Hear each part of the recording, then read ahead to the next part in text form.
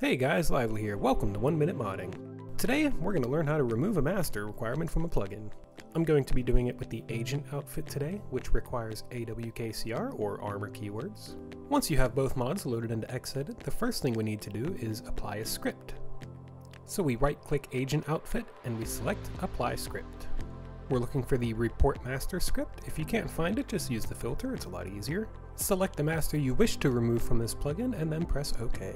You can see in the message log here we have 3 results, 2 for a constructible object record and 1 for an armor record. These are the references we need to remove. You can see they all start with 07, which is the form index for armor keywords. So these are the references that gotta go. The keywords on the armor record can simply be deleted. The workbench keyword can be changed, and the category can be changed as well. Now we can simply clean masters, and just like that, no more AWKCR.